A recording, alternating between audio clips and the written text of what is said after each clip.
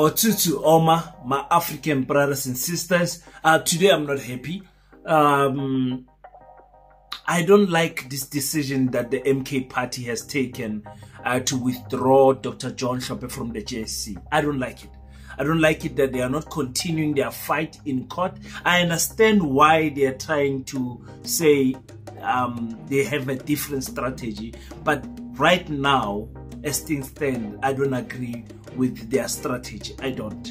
And also, why didn't you guys tell me that the Democratic Alliance has got a spokesperson? I didn't know that the DA has got a spokesperson, a black one, Nohal.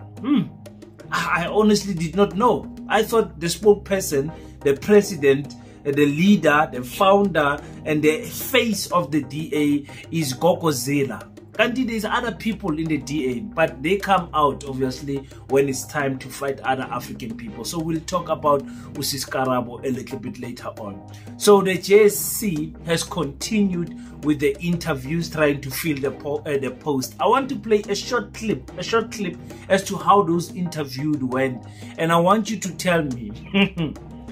Hey, Bafetu, I'm not sinking in. I want you to tell me what you think about the statement that was made in this clip that I'm going to play you. Listen, you're going to be shocked that a person can make this statement during an interview panel and interview procedures. I'm not happy, but let's talk about that and much more. Welcome to King Said So, Africa's one land, one language, one currency, one army on King Said So. Africans can unite. Your Pan-Africanist podcast. Enjoy. Peace in Pan-Africanism to all my African brothers and sisters from all around the world. Welcome back to King Says So. I'm your host, Kagiso Hlongwane Zinjiva Sono. Mr. Easy Imali, and we're back at it again with another one, and your boy is not happy today. I'm not happy with this decision to withdraw Dr. John Hlophe. I think there's something that the MK party is not understanding when it comes to these fights. That these fights are not only for the MK voters, but for everyone else that believes in fighting for what is right. I did not like it when the MK dropped the case against the IEC. Excuse me, the IEC in terms of the rigging of the national elections. They withdraw that case. They said we'll resume this case later on. We're still packing our documentation. I did not like that. I did not like that, but we agreed with it. We said, okay, if they want to hit you with technicalities, it's better you withdraw, gather strength, get your documents together, get your evidence packed in a nice package so that you can present it better in court. But since that time, we've been waiting till now.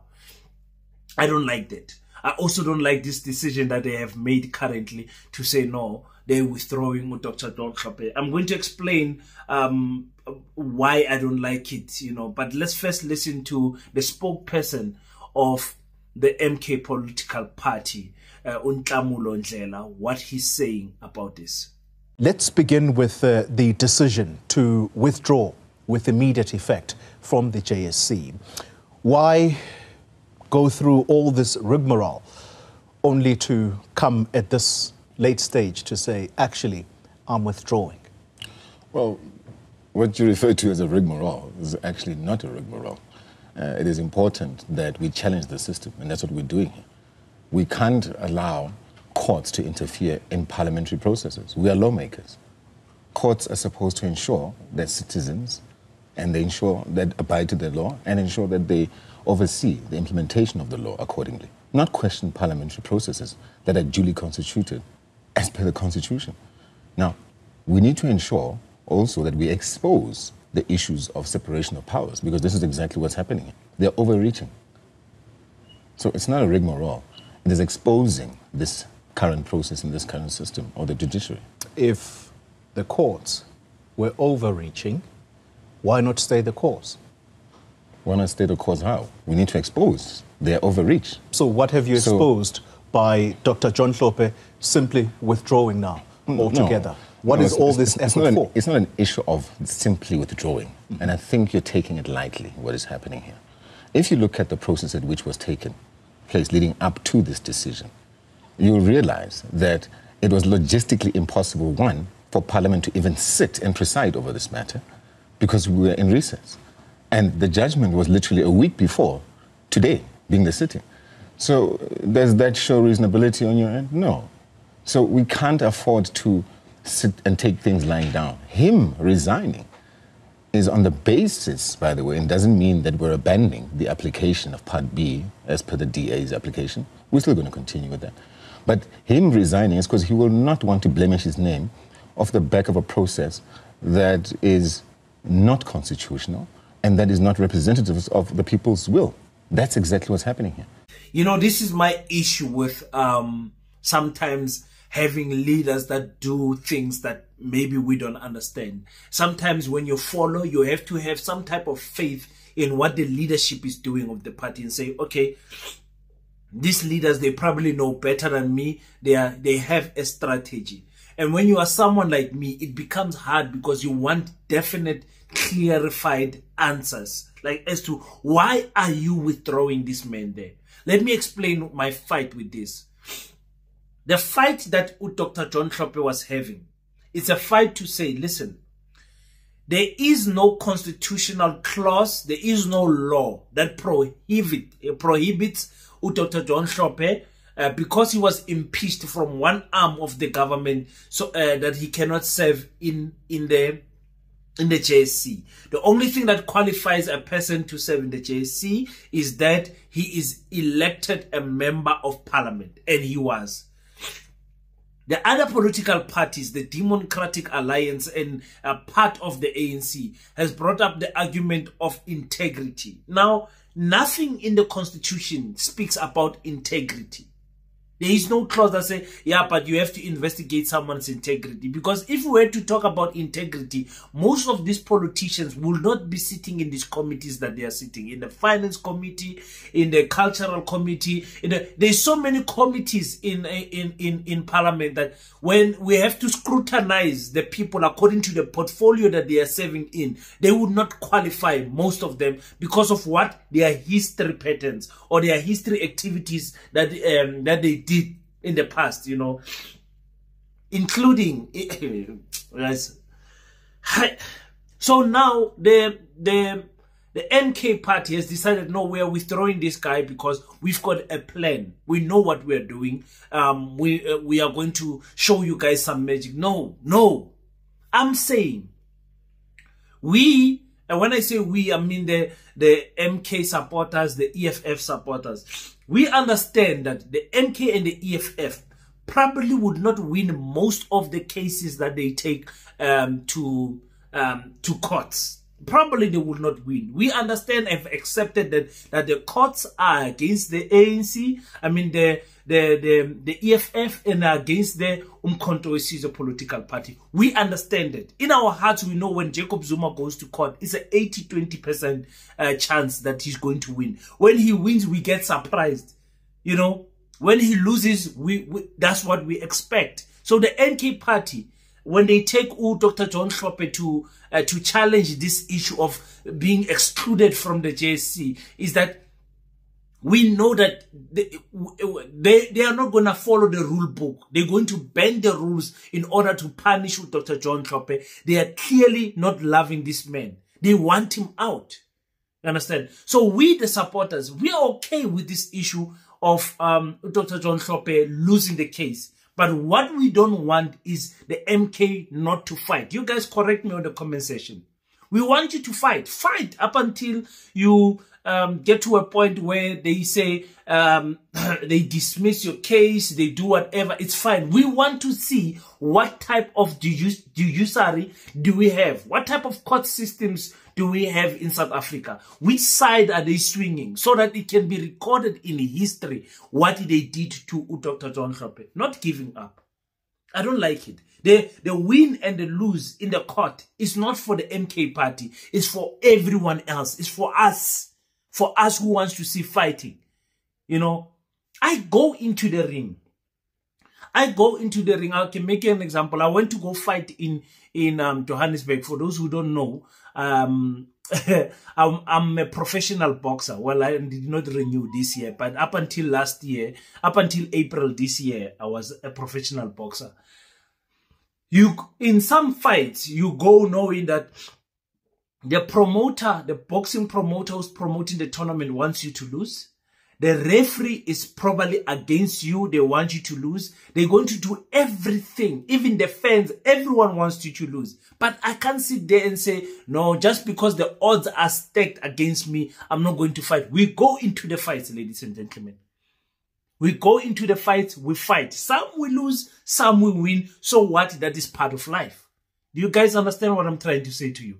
So for me, I'm very disappointed in this, because now you are creating a pattern, MK political party, that when you are not so sure about your case, you're withdrawing your arguments.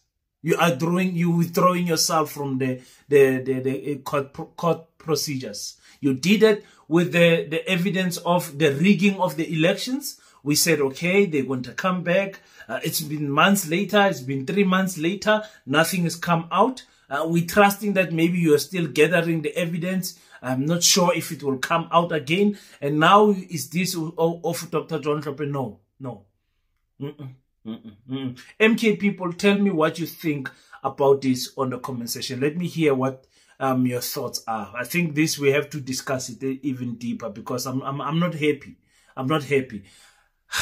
Okay, I see again, because now my issue is that nijabulisa nezinja ezingafanelanga ukujabula. Now, but you're making the DA look good. You're making the DA look like, we know the DA, the courts are on the DA side. And we know that.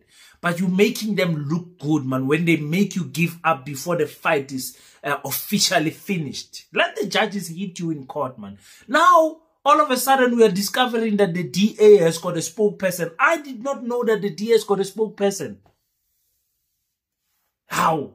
The DA has got a spokesperson. She's so happy, she's speaking just speaking so happy.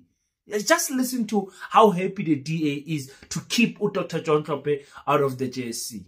Will not allow, because the bottom line here remains, we've said in the past that if the MK party was really adamant that they wanted somebody else to serve on the JSE, to have a fully constituted designation from Parliament with their representation as an opposition party from the AK side, they could have written to Parliament to ask for that to happen, and that hasn't happened yet. And so what we've also done is to get Parliament's advice legally on what this means as far as the numbers that are now 5 instead of 6, what it means legally there. But as the Democratic Alliance, we remain committed to our argument in this case, to say that the people, all the other people from Parliament who serve in the JSE are the right people. The only problem that we had with the composition of Parliament's designation was Hlophe sitting on the commission himself because of him being compromised. So that MK party mustn't try to play with South Africans, our intelligence and our emotions, by calling the constitution, the composition of the JSE one that lacks integrity, or one that is unconstitutional or illegal, because that is far from the case. If anything, it would have been one that could have been compromised had Dr. Hlophe himself been part of the JSE. But without him there, we have absolute confidence in the JSE. We have absolute confidence with all the other commissioners who are serving there. We have absolute confidence in South Africa's Judicial Commission, and we look forward to ensuring that the vacancies that are going to be filled across all courts, including the vacancy that was created by Hlophe's impeachment, we look forward to seeing those outcomes and who's going to be there. Because now we've been introduced to people that we don't know. Who the hell is the spokesperson of the Democratic Alliance, Karabo? Who's that? Who's that? Did you guys know who Karabo is, or is it me who's living under a rock somewhere? I repeat, and I will always remind my fellow African brothers and sisters who vote for the DA, who participate in politics of the Democratic Alliance. Nizosola ekugcineni. Letlo ithola kwamafellong. Nizosola ekugcibelweni. You guys did not listen to what Abo Hemen Mashaba, Abo Musi Maimane said to you about your political party being racist. And the DA will always use this, what do we call them? Because Minangfung Babis are clever back. They are not clever. Sibabis and Marlaba. And I don't want to say I'm a coconut, because sometimes you see we are putting them on pedestals that you guys give me a name for this type of people who think that, oh, Yazin, right now we have won, we have discipline, Dr. John Hlophe is out. The highest qualified, most experienced law practitioner in our country, Dr. John Hlophe. That's the guy you want to keep out of the JSC.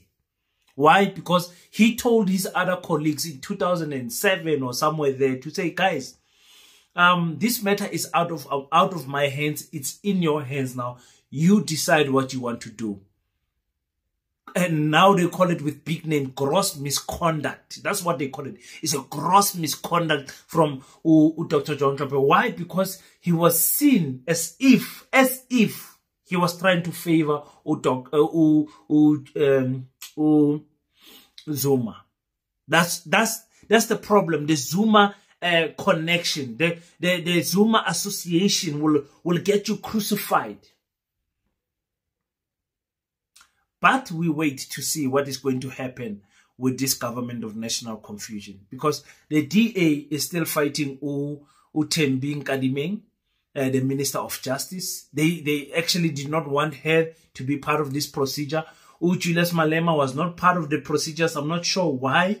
We're going to hear from the EFF. I think tomorrow they're having a press briefing. They said, I saw an invitation to say they're having a press briefing. I wonder what they're going to give us in that press briefing. I will definitely cover that for you guys. But for me, I'm just saying, that is why we should never give up on our dreams and on our fight for land, on our fight to amend and change the constitution, on our fight to unite Africans, not only in South Africa, but in the entire continent of Africa. We must never give up on those things, because these Africans that have sold out to white monopoly capitalists and the white monopoly capitalists are so happy to see us giving up. We can't give up, Africa. We can never give in and give up as to the dreams that we need to achieve as African people in our continent. We cannot give up. Look at how happy they are. They are so celebrating this thing as if there is some type of an achievement that they've got, and I understand why. But let's not give up, Africa. Let's not give up. Let's not give up. Let's continue to fight this issue of uniting and backing each other up. You know, the EFF was fighting with the MK. Now they are disappointed. I saw the interview of Sisi Umpile Mautwe saying whatever the MK does is their business. But we were fighting with the MK on principle because one of ours was being attacked. That's the type of language that I like to hear, you know. And now the JSC has continued with the interviews. Judge Mulambo said something.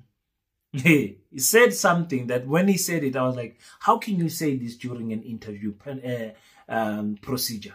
How can you say this? Are you trying to influence other people to favor this particular person with this statement that you have made? Especially for the Western Cape. Listen to the statement and you guys tell me what you think. Thank you. I also enjoyed working with him. Thank you.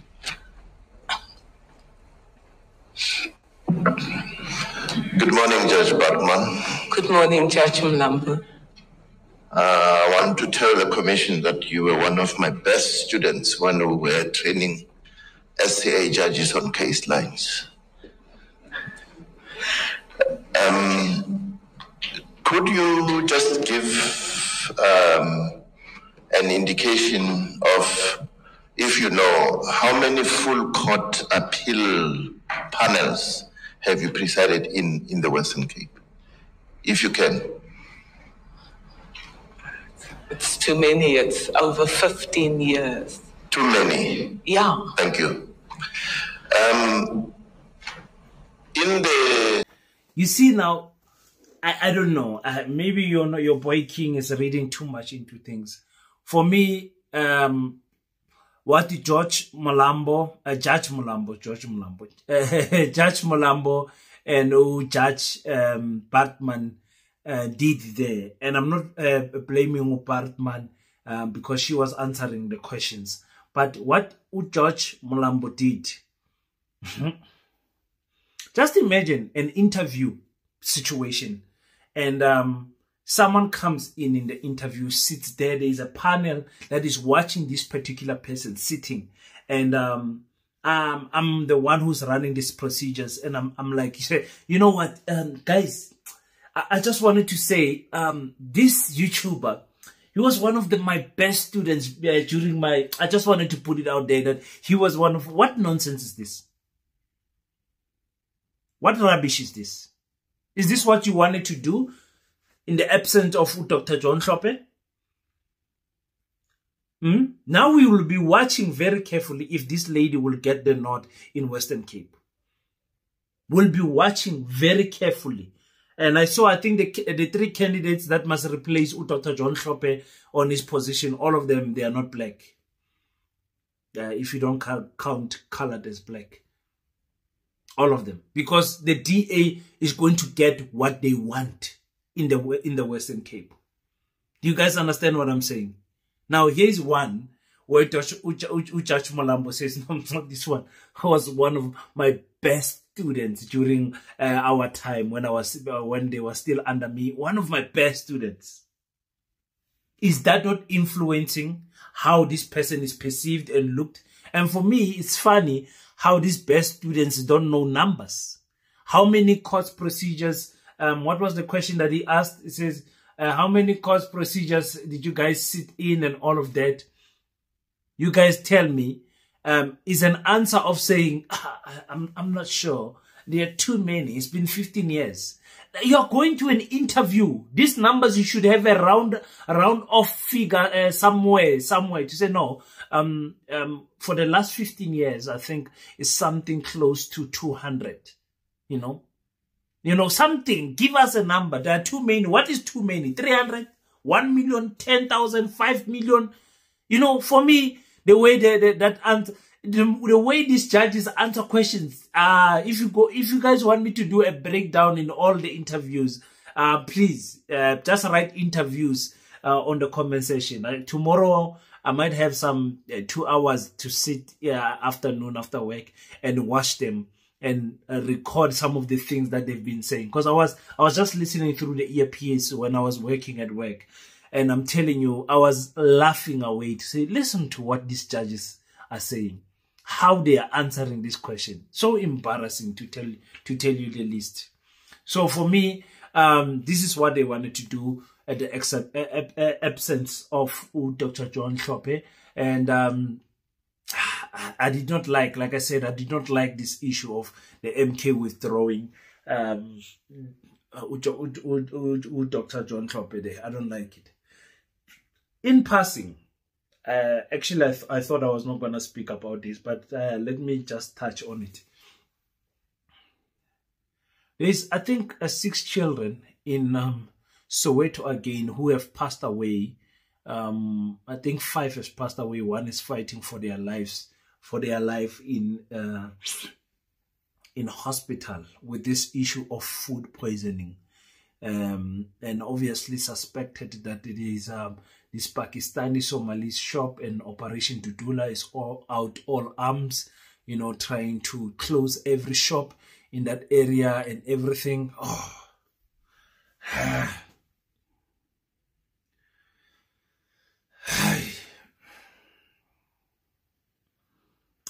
I can't imagine losing my child to food poisoning, because food poisoning for me is a very painful death. You understand what I'm saying? The stomach is groaning, the stomach is heating up, temperature going up, the vomiting. Sometimes the vomiting also leads to it's something that is not nice. Our country's intelligence, our police, our politicians, our communities, need to come down and sit down with a permanent solution to this issue, because clearly the food inspectors, that whole industry of informal businesses, you know, the township market, there's something drastically happening wrong there. We can't continue to lose children like this, you know. And I don't want a situation where the community will take matters in their hands. I can imagine as a father, if my daughter, my little child, had to come home with a stomach temperature, you take the child to hospital, the child passes away. I can just imagine what those parents, the level of anger, and when they find out there's another group of children and all of them probably ate Zimba chips from this. Buffet. Something must be done, man. Something must be done. And remember, it's from the production cycle, you know, some of this food, the way they were made in an unhygiene environment and all of those things. Our inspectors are failing us. The people who are supposed to apply the law of South Africa are failing us. And this thing is spilling into the community. So heartbroken. I just wanted to send my condolences to those families. I really don't have a solution as I'm sitting here to that issue, but to say that the inspectors must do their job. We can't. It's shootings in KwaZulu-Natal, it's shootings in Eastern Cape. Here is food poisoning, and it looks like Soweto specifically, because of the millions of people that live in Soweto, they just fall victim to this type of crime. It's really not nice, you know. It's not nice. I'm not going to sit here and defend rubbish. So, yeah, you guys will tell me. Hey, yeah, Buffett. Thank you so much for tuning in, guys. Those who have not subscribed, please consider clicking the subscribe button. You are in your Pan-Africanist podcast with your boy King 053 Mr. Easy Imali Nengi Nengi, where we try to unite Africans, where we try to build the African bond between African children in South Africa and in the country at large. And one of the ways that we are trying to do that is to build schools everywhere in Africa. What is these schools? These schools are named the Pan-Africanist Schools of Economics, Technology and Agriculture. We do have a branch in South Africa. We have a branch in Namibia.